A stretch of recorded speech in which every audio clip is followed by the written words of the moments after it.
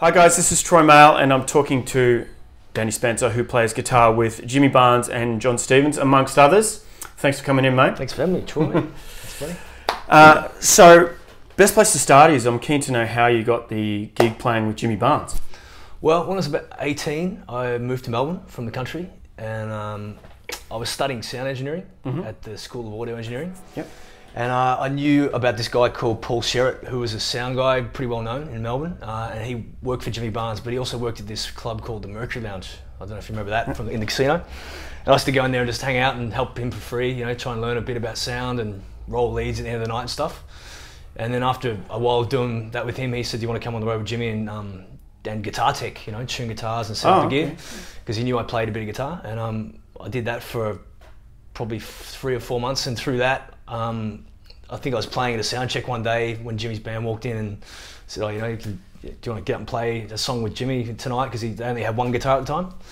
So I get up and play second guitar for a couple of gigs, and then it was like I was playing more and more. Then I ended up playing the whole set, and then he said, "You said you're fired from the crew because I want you to join my band." So really, so that was probably about a year after, or less, after I started working on the crew. So you sing as well, yeah? Did that help you get? Did your singing ability help you get the gig? Do you think, or was you not required to sing at the start? That was just purely playing rhythm guitar. Because Dave Leslie from the Baby Animals, he was in the band at the time, right? And he was the only guitar player, so I ended up being, you know, the rhythm guitar role while he was in the band, you know. Okay. Yeah. And then slowly you took over. Yeah, and then more Dave ended up playing more. Yeah, as Dave moved on and went back to play with the Baby Animals, and yeah, then I was the only guitar for a while, and I've got to play with a bunch of guitar players in that band actually.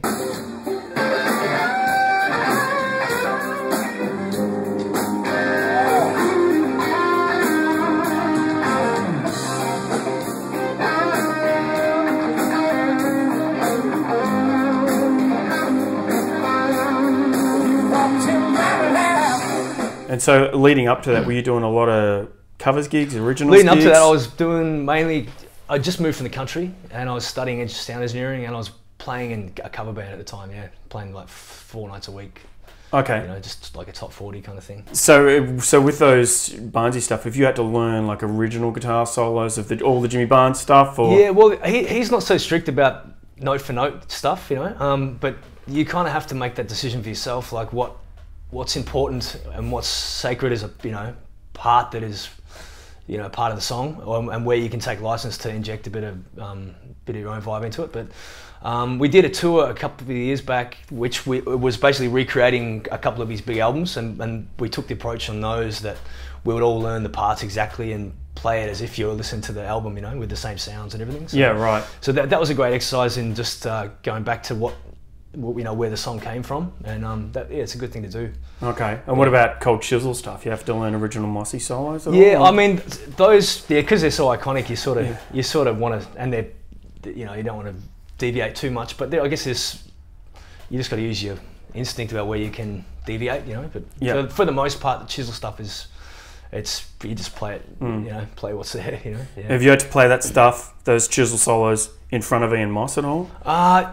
Probably, yeah, because we do a lot of gigs where Jimmy will be headlining, and like there's other bands on the bill, like festivals, and Mossy's on a lot of those actually. So he's been side stage watching some gigs, yeah. So I'm sure we played some Chisel songs at those gigs. So, okay. Yeah. A little scary or intimidating? Yeah, of course, yeah. Yeah, right. Okay. Yeah, but he's always really nice, so yeah, not too scary, you know. Right. Yeah. And so, what about growing up? Did you learn Mossy solos growing up, or what? Who did you listen to? Well, when I was growing up, Diesel was a massive influence. Yeah.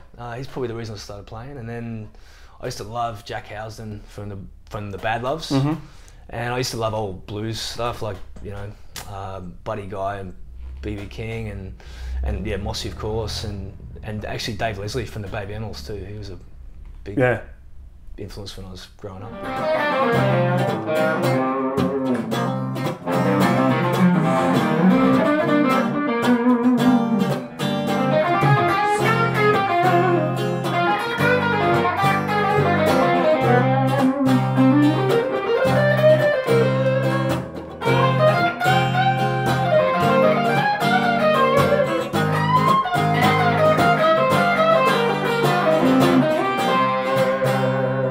When you kind of playing with Jimmy Barnes, do you deal with this, like, is it an intimidating gig? Is nerves you something you wrestle with at all, or are you completely relaxed? Well, not completely relaxed. If you're completely relaxed, you'd be in trouble because you got to have some kind of energy to bring to the gig, especially that gig.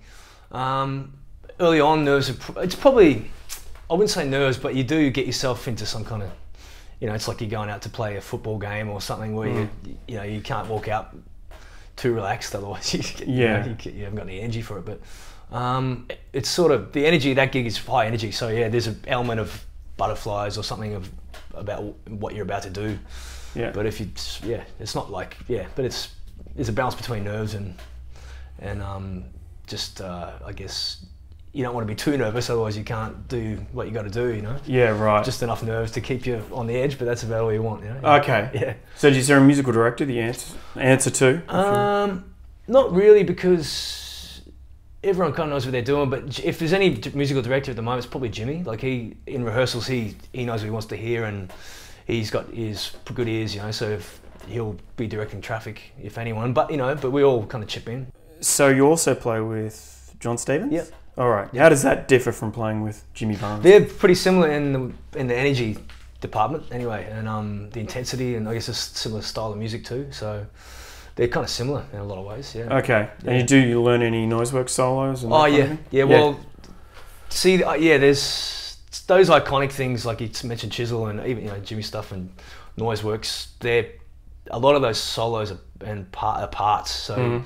That you don't need to reinvent them because they're on the record for a reason, So, yeah, okay. So especially Noiseworks stuff, those solos. I know you've interviewed Stuart Fraser. They're like compositions. So they're not really improvising as such. So you just play it.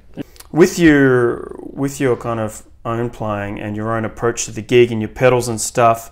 What do you use for the gig, for your amps and everything? Well, with Jimmy, it's such a loud gig. Like the volume on stage is like I've never seen anything else like it. So I've usually use an old Marshall head and a high watt head in conjunction. So it's like 200 watt amps running at the same time, just to get over the side film. But depends on what show you're doing with him. Like smaller shows, you use a small Fender combo. For this tour we're doing at the moment because it's theatre shows, but with Jon Stevens, I have a super reverb I use with him. Okay. So more combos. Right. You don't need the massive wattage for the loud Jimmy gig, but okay. But that you need for that gig. Yep. So But my main amps are a Fender super reverb, and I've got a Marshall and a high watt. So, okay. Yeah. All right. Do you have? If you is this what you were kind of always aiming to do, or are you kind of? We always wanting to pursue the original path of being the session guy for hire. Is this what you're wanting to do? I guess when you're young, if someone told you that you'd be able to earn a living playing music, that's like your dreams come true, right? So, and it's it's a real honour getting to play with guys like Jimmy and John and Richard Clapton and guys like that. So you play with Jimmy Barnes, Jon Stevens, Richard Clapton. Anyone else we may know of? I've done gigs with a lot of people, but they're my regular guys, and. They're my three regular artists. Yeah, right. Yeah. All right. So if anyone's kind of aspiring to do what you're doing, have you got any advice for any younger musicians, apart from practice your ass off, I guess? Yeah, I guess you got to love it, and because you're gonna want to do it either way, but it's hard to say because everyone has a different path. So like, it's not like you go to school and learn and then you get promoted and it happens like that. It's just everyone's path is so unique. It's hard to say. But if you put yourself out there and you're playing, actually a grade 6 teacher told me some great advice, which I reckon is true. He said if someone asks you if you want to do a gig or you want to play, it's probably better to say yes and no. It's better to be playing than not playing. So that's like, if you said no to gigs you didn't really, didn't think were your thing from when you were a young age, you wouldn't end up doing hardly any gigs. So the more you play, the better off you're going to be, I think, in the long run, because you're going to be learning, and getting better rather than not playing. Yeah. I did also want to ask before I forget. You got to play with Sting at the grand final, which is every musician's dream. Well, mine and a lot of others. Yeah. How was that experience? Well, just to clarify, we actually mined, so I'm not going to claim that we played, but that was fantastic to get asked to, be on stage or something like that. So you were miming your playing, were you miming your singing? Yeah, it was all to track. Yeah. Oh, the only thing that was live was his vocal. Probably shouldn't say that. Maybe it's given the game away. The game away. Yeah. But so he was cool. He was very cool. Yeah. We were at the MCG in the morning of the game, and they came in from overseas, and him and his guitar player. They got there about 8 a.m. And myself and Johnny, the drummer, we were just waiting for him, and because they wanted to do a run through. And how did you guys get the call to do? I was doing a gig a little while before that, and the guy who brought him out was at the gig, and he said, "Do you want to do this?" I said, "Yeah," and so yeah. So what are your plans for future? You write songs, you write your own stuff? I'm writing my own stuff. I made an EP about a year and a bit ago, and I'm just about to start another one now. Oh, well, probably a full album this time. Singing and playing? Singing and playing, yeah. Cool. Yeah. Okay, what's the kind of stuff is that?